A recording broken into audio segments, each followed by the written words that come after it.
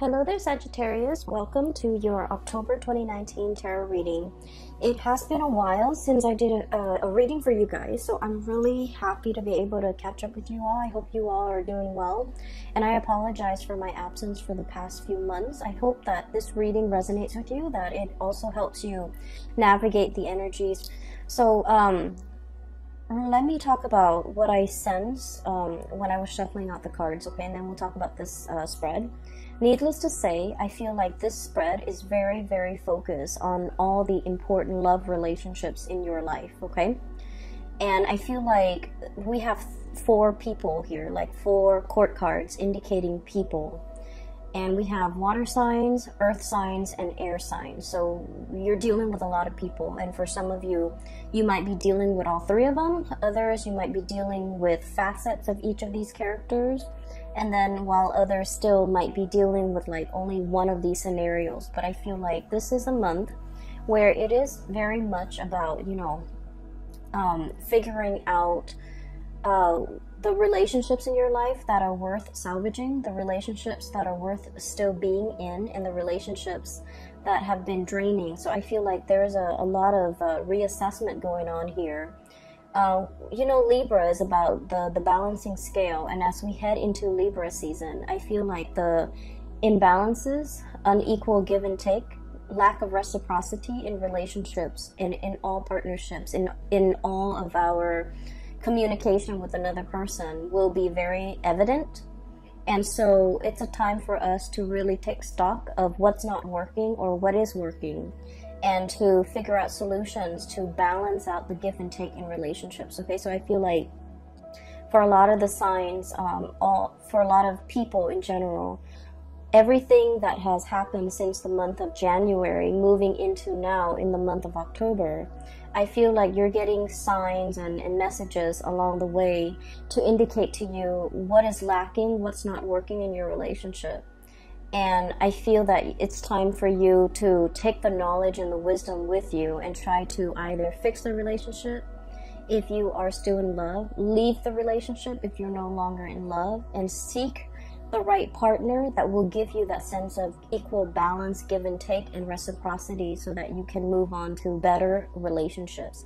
So it is an important month to put theory into practice, to figure out what you have already learned and how to implement that into the world, okay?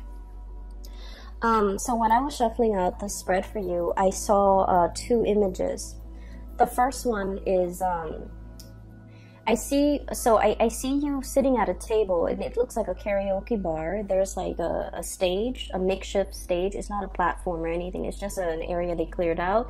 There's a microphone in the middle, and you're sitting at a table and you're looking at somebody. Their name is called up, and so it's like an open mic night, and it's at a bar. You're having your drink, and you're a man. Like, I can't really make out the features, but he's at a table looking at the microphone. The name is being called on the mic, and the next person who's supposed to sing a song steps up to the mic.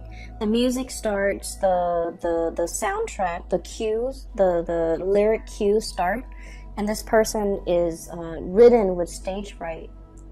And the person didn't sing on cue, like the person just didn't sing. Okay, so then it leaves that air, the scene kind of breaks up, and then another scene emerged. And I'm going to talk about the first scene first before I go into the next scene. So I feel like the concept about being overwhelmed with fear, being overwhelmed with emotions, being overwhelmed with how they feel, being like just disoriented, the spotlight's on them, they don't really know how to react. So I feel like for many of you, this is not you, this is a person that you are dealing with, okay?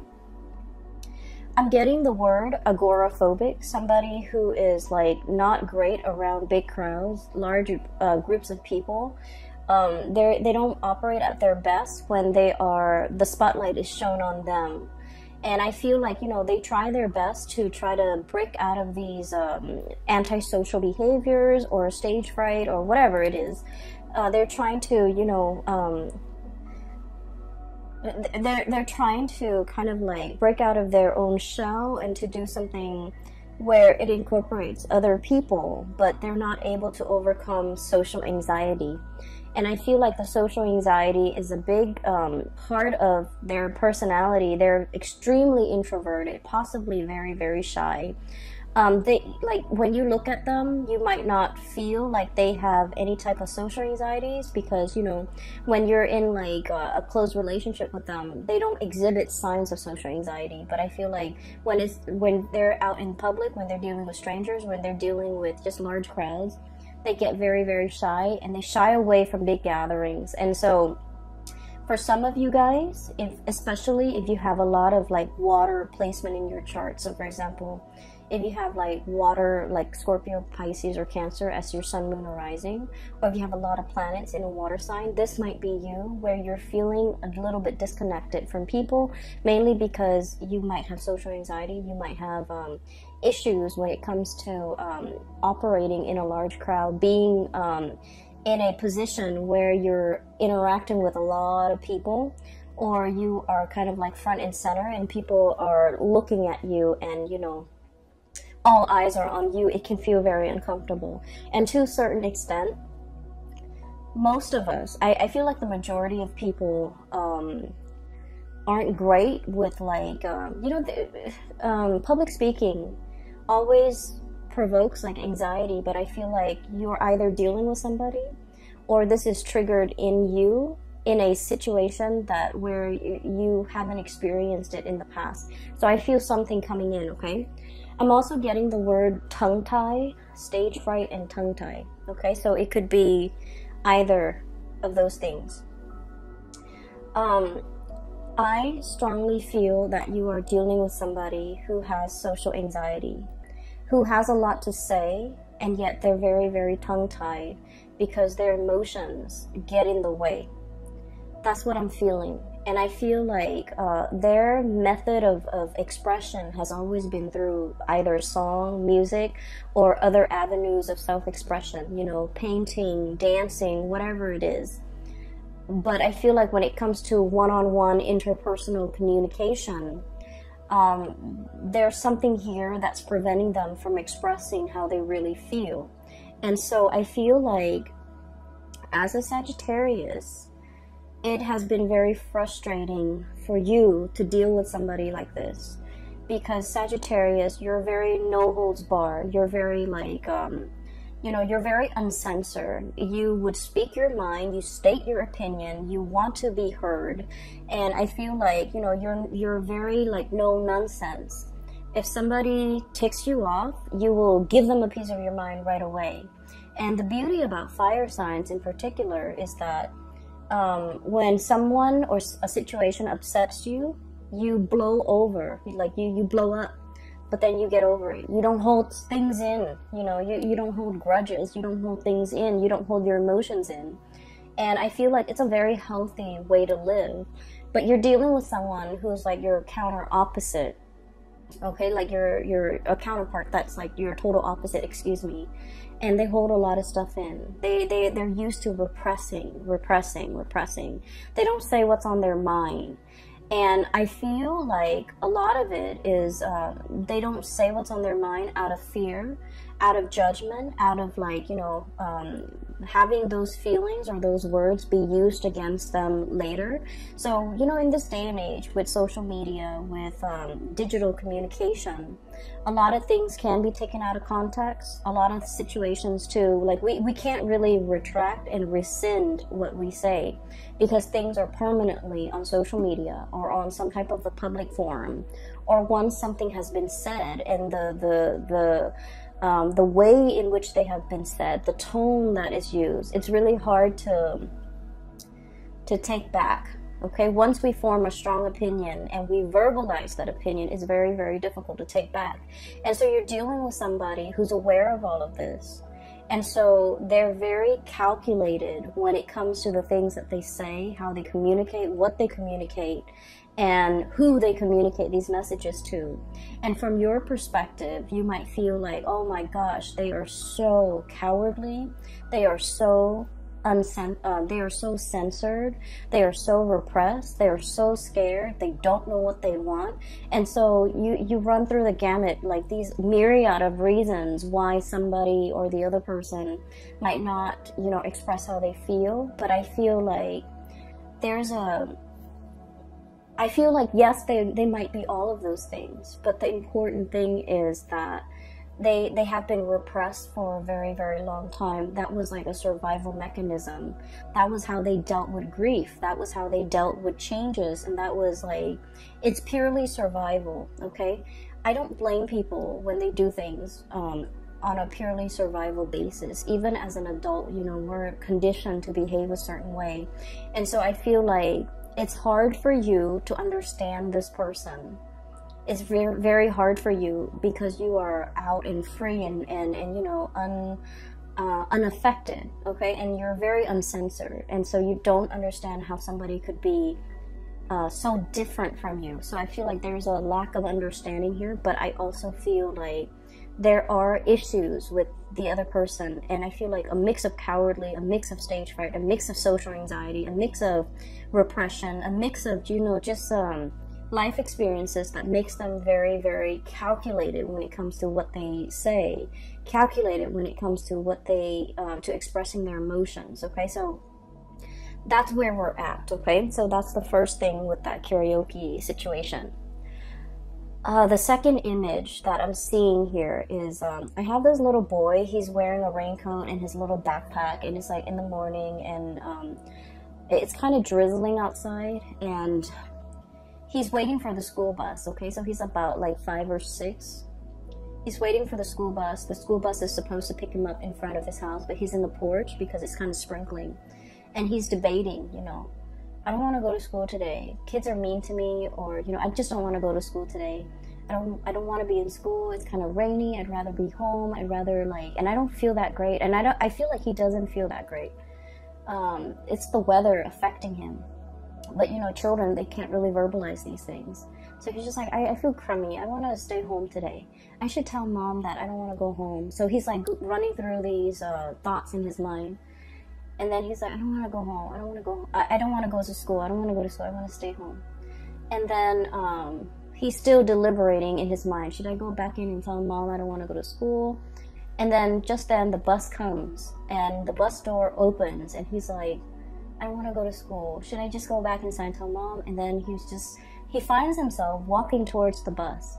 And then the door closes and the bus takes off because he took too long. Okay, so I feel like, once again, this could be you or another person that you're dealing with. And I feel like it's a situation where it's uneasy. You have like a gut reaction or a gut instinct on what you should do. Right? Like you might have a disaffinity for something, like a lack of liking for something, or an aversion to something, or like just a repulsion towards something. And then you're trying to rationalize, like, why do I feel this way about this person? Why do I feel this way about this situation? And I feel like your intuition has been right. Your intuition is telling you, you know, that might not be the right person for you. That might not be the right situation for you. And crisis averted, because I feel like at the end of the day, the door closes. He missed his bus, but he gets to stay home. And so in a way, it's sort of like a situation that can be a self-fulfilling prophecy as well. Okay? Taking too long to make a decision, first of all. Do I go to school or do I stay home? Taking too long to make a decision. And then at the very last minute, the decision is made for you. That option is ruled out for you. And so inaction, I feel, is as dangerous as like lack of action, or doing something where your heart is not 100% committed in it. It can lead to failure. Does that make sense? Because I'm feeling like there's a self-fulfilling prophecy.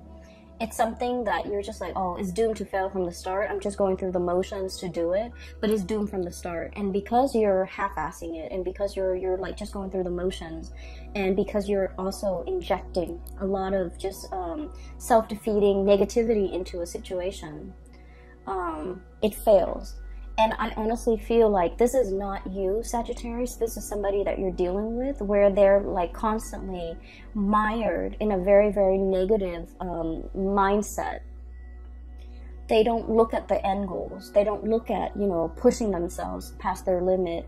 They let fears and discomfort gets the best of them. They don't challenge themselves. They're not inspired to be a better person. They're not, you know, grasping for these high ideals. So then whatever they do inevitably flops. And you might have witnessed this. You might have been, you know, dealing with them when they go through life and making these decisions. And it's like, it's the hardest people for a Sagittarius person to be around are people who are very, very negative, okay? I feel Sagittarius people are the most optimistic, or the most carefree, or the most like, you know, it's gonna work out, like just fearless people that I've ever encountered. And I feel like you're dealing with someone who's a naysayer, who's very mired in negativity, who's constantly like, they do things and they're just like, oh, it's not going to work out. So they give up even before they even try. They give up even before the situation started, or they shut something down before it has an opportunity to get off the ground. And you're realizing it now. You're realizing that energetically they are affecting you, okay? The other part of this that I want to emphasize is he wanted to stay home, right? Like the little boy, he wants to stay home. He didn't say anything. And then I feel like there's something here about, you know, tongue-tie, not being able to speak, not having the right vocabulary, not feeling fearful, feeling afraid, feeling censored, okay? So those are the key words as we head into this month, and hopefully these messages will provide a lot more clarity for you when you're dealing with with another person that behaves this way. So right off the bat, what I'm feeling is this is a month of major communications, okay? And especially as it relates to like feelings, emotions, being like where things are kind of laid bare. They're out in the open. They're happening very fast. This to me indicates usually like electronic communication that comes out either physically in person, or like electronic communication where they're coming at you very, very, very fast and you have like a split second to respond, or timeliness when it comes to your response is very important, okay? So there's a lot of communication here. If we're looking at this situation, I feel like if in the past there has been a channel of communication that has been blocked, where you feel like you have to literally pry the answers out of the lion's mouth, okay? You have to like literally like pull out answers, command answers, or like demand it from another person. I feel like the floodgates are opening. So right off the bat, I feel like there's a situation where you are asking a lot of questions about to a person, or this is happening to you.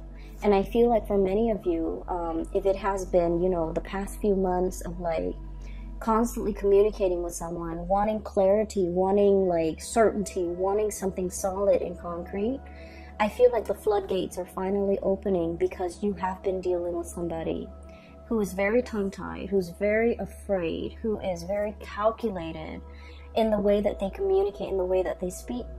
And so I feel like you've been pushing it and pushing it and pushing it, and finally the floodgates open. You're getting the communication that you're looking for. What we have here is a really, really beautiful situation. We have here the Ace of Cups, and this is denoting to me new love, okay? This is like an opening up of the floodgates where feelings are finally expressed for the first time. You definitely have somebody who's coming into the picture, coming forward to make you an offer. And what I sense is you are always very courageous when it comes to being vulnerable, okay? Being vulnerable is like the hardest thing for anybody to do. You put your heart out there, you put your feelings out there, you made yourself known, you made yourself available. You know who you want to be with. And you have made that very, very clear from day one. I'm not playing games. I want this, and this is all that I want. And I feel like because you have been adamantly pursuing it, there's definitely somebody coming into the picture for reciprocity, to reciprocate this outpouring of love. Somebody who's very touched, who's very like, they might have been guarded in the past, but now they're in a position where they trust what you have to say, they trust your emotions, they trust your feelings, and they're still very much shy and trepidatious about making this big leap towards you, jumping in the water, you know, enjoying this relationship even, but they're making an effort, okay? So I feel like it's slow, but it is very steady. And then I also feel like there was a situation in the past where somebody was too strong with their emotions, and I feel like they were too strong, too direct, too fast, too soon, and I feel like the other person got really scared, and they've had some time to mull things over, and now they're coming back in to reciprocate, to have this conversation, to talk about things, to offer you, you know, they might say like, well, wait a minute, you're coming on a little bit too strong, but I do like you, and I feel like, you know, let's take it slow. So I feel like there's somebody here who's wanting to slow things down, not because they don't feel the same way, but because they're rational, and I feel like, you know, they want to, they don't want their emotions to get the best of them, okay? It's not a bad thing to slow things down, but I definitely see a situation where there is tremendous outpouring of love, and you're going to get that reciprocity between you and another person. The other person has been thinking about you, okay? We have here deep in contemplation when it comes to matter of the hearts, the Queen of Cups. Deep contemplation. How's this going to work? How's the future going to look? How are we going to work together as a unit? Where are we going to live? What are we going to do? How do we navigate each other's energies? How do we live in the same space? How do we share resources? This is like serious contemplation, okay? The Queen, she's rational. And in this situation, I do feel like you're dealing with someone who is very mired in their emotions for you. Like it runs very, very deep. This is someone who's very, very maternal or paternal. So they have like a parental energy about them. They might have children. They might be I'm seeing somebody who like really knows how to take care of another person. They don't enter relationships unless it's the long haul. So they might have, you know, dated only like a few people, okay? And so when they date, they think about long term. They think about, you know, the marriage, the engagement, the house, the kids, the happily ever after. They don't rush into a situation just to see what happens. If it doesn't work, then, you know, we'll separate. They don't do that. They don't play like that. And so I feel like your direct energy might intimidate them, might scare them, and it might even make them feel like you're not here to stay. Like they might think you're not as serious. They might think that you're a serial dater. They might think you're after the thrill of the chase, and they might not take you at your word or take you at face value or take you seriously. So I feel like they've been thinking over this about you for a very, very long time. And emotionally, they feel the affinity towards you. They feel that pull, okay? I'm seeing a situation where somebody is definitely coming forward, okay? This is the Chariot, forward momentum, two disparate energies working together, moving the Chariot in the same direction. So I do see, and I say this a lot with Sagittarius, you and a partner who might be from, you know, like an interracial type of a situation, okay? The traditional depiction of this card is we have the black sphinx or the black horse and the white horse working together to pull the Chariot along, and I usually think of that as like an interracial couple, two people who might be very culturally different, okay? So keep in mind, for example, you might be like born in the same country, and then one person, you both might move to the United States, and one person is still a lot more traditional, the other person might be very Americanized. So in a way, that's like still culturally different, okay? So I see variations of that in this card, where you and the other person, there might be a lot of cultural differences that you have to learn about one another. You have to understand about one another in order to make it work. And so there might have been a lot of difficulties in the past to overcome in this relationship as a unit. There might have been a lot of communication problems. You never gave up on it. You never threw in the towel because you knew intuitively that, you know, it was worthwhile, it was worth it. And you knew, you felt how they felt about you. You felt it even though they never said it, because they were scared of their feelings. They were afraid of being found out. They were afraid of, like, you know, how they felt. They were afraid. They were running from it. And I also feel like they were so, it caught them off guard, and the feelings were so strong that it was hard for them to verbalize it, and they were afraid of it. They didn't want to face it. They didn't want to admit to it. They didn't want to talk about it. But moving forward, I feel like there's a breakthrough here where the floodgates open, and this outpouring of love and emotions is definitely coming through, where the other person is coming into the picture, wanting a conversation and wanting to build, okay? You have another character here, so that's, I see one person who's very afraid, and then I have another person who's very calculated with their words, with the things that they do. They're very measured with what they do. So this is one person here, and I see another person. And this person shows up here as the King of Pentacles, okay? It doesn't matter. I'm not reading the signs anymore because I feel like you have crossovers. You have people with so many astrological placement that the signs, sun sign or moon sign or rising sign, it doesn't even matter anymore. But what I have here is the King of Pentacles. This is someone who's very, very hardworking, okay?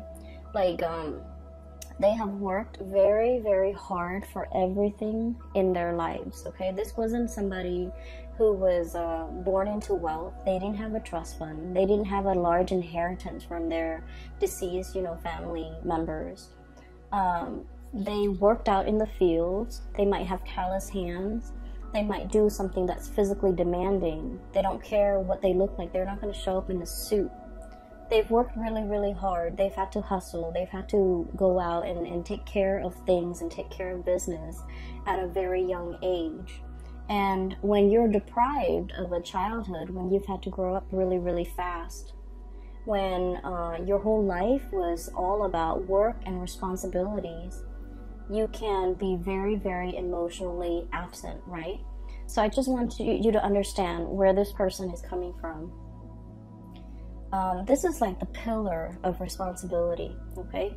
This is somebody who make a lot of sacrifices for the greater good. This is also somebody who really craves stability. They crave predictability. They crave hard work. They crave an opportunity to prove themselves. And so just imagine you're dealing with someone like that, and when they look at you, you're hot, fiery, and passionate. You're very unpredictable. You're very uncensored. You're very no holds bar. You're very impulsive as well, I feel. But you're so lucky because your impulses don't get you in trouble. But Aries do. And I feel like to a certain extent, Aquarius and Leo, their impulses, you know, and Pisces, their impulses often get them in trouble. But I feel like you're ruled by, you know, Jupiter, which is the planet of luck. You have a guardian angel. And you never get yourself in sticky situations for very long. There's always an out for you. But the point is, they look at you, and everything that you do is like runs counter to everything that they have done thus far to achieve everything in their life. So they look at you as a wild card. They look at you as kind of like, it's exotic and fun and exciting and passionate, but it's unstable. That's how they perceive you. And so this is not somebody that enters situation, relationships, friendships with, like, you know, arms wide open. They're calculated with the things that they say. They're calculated with you know, projecting outcomes. They crunch numbers. They think about odds and probabilities. And I feel like the odds of them going after you is very low, mainly because they feel like it's a wild card.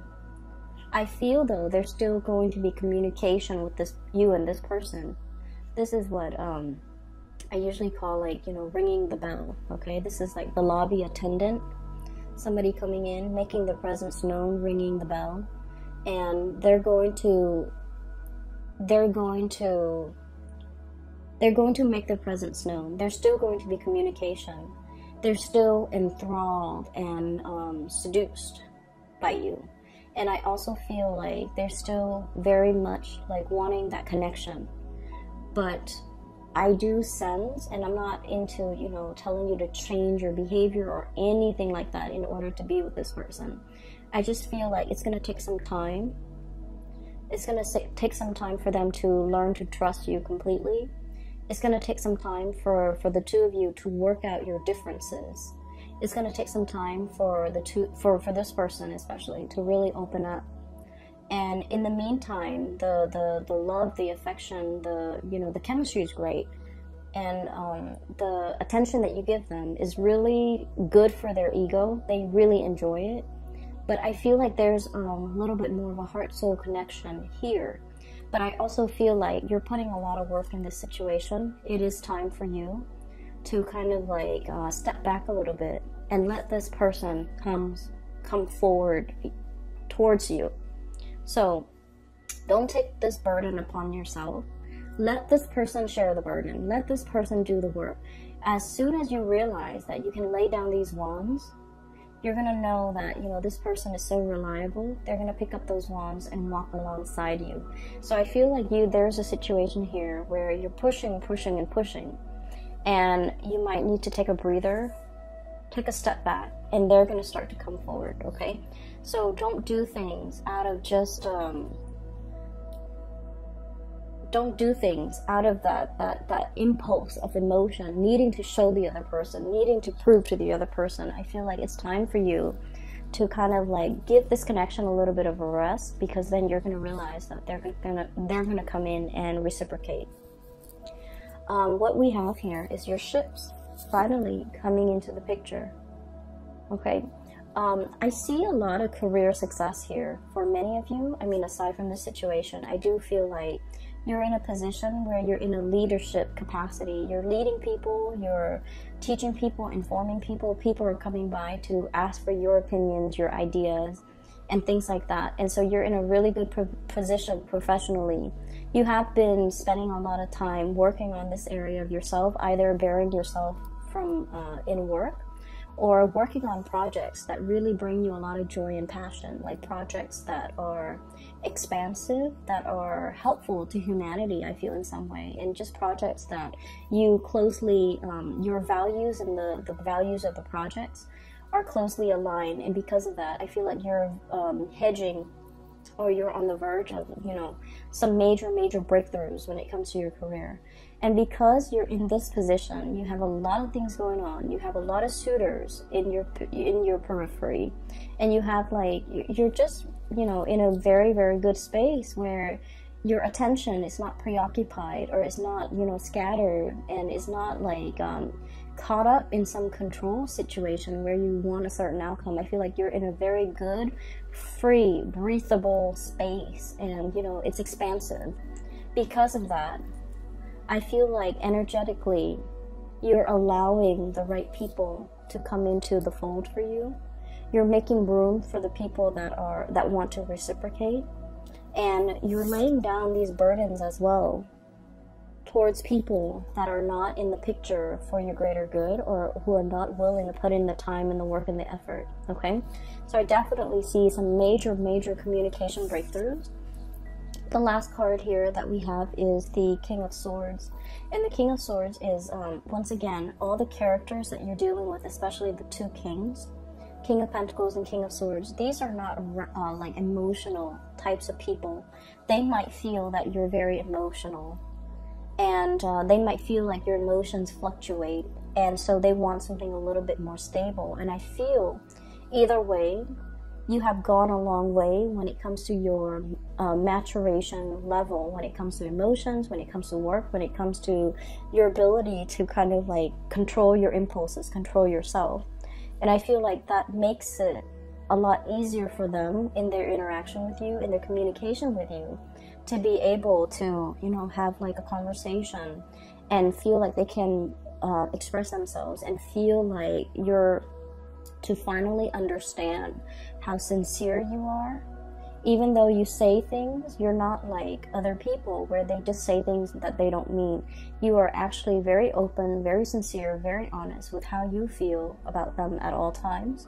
And they're starting to feel safe and comfortable in expressing themselves and reciprocating back at you. Okay, so I do see there's major communication breakthroughs here.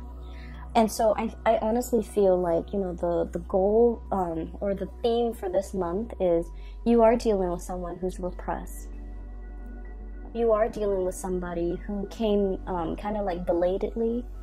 They tell you things, like you ask them a question, you wanted to know it at that time. Okay? And I feel like they dragged their feet, they took their time. They didn't give you a response at that time, and they might have missed the boat with you. And I feel like they're kicking themselves over it, okay? And that is why they're coming back, making their intentions known. That's why they're coming back, and they're starting to realize that there was a sense of urgency. There was a sense of like, you know, if you're not going to reciprocate, if it's something very simple, as easy as like, just telling me how you feel, and the other person was not able to reciprocate, I'm sensing that they kick themselves. I'm sensing that there's regret. I'm sensing that's why they're coming back in, because they understand and they feel safe in the sincerity of the way in which you express yourself.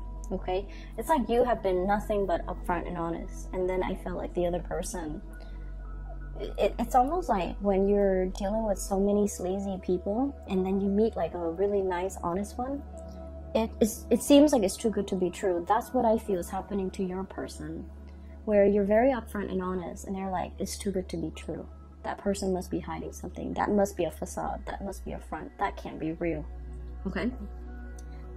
They have their own hang-ups, Sagittarius, and you kind of just need to let it be.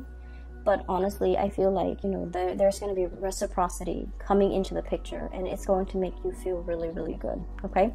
I hope this reading resonates with you. I hope that it comes true for you in the month of October, so that you can, you know where you stand with people and know who's really important. Okay?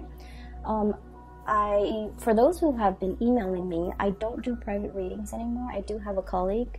Her name is Bridget. She's based out of California, and she is a psychic. She's phenomenal. I can't recommend her enough. If you are interested in a reading, please get a reading through her. I've included a link in the description box below for her website where you can schedule an appointment for yourself. I do wish you all the best, Sagittarius, and best of luck with everything, okay? I'll talk to you guys soon. Bye-bye.